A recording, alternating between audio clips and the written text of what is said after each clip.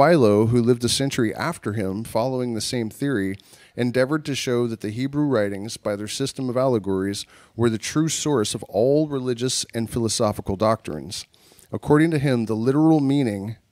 is for the vulgar alone. Whoever has meditated on philosophy, purified himself by virtue, and raised himself by contemplation to God and to the intellectual world, and received their inspiration,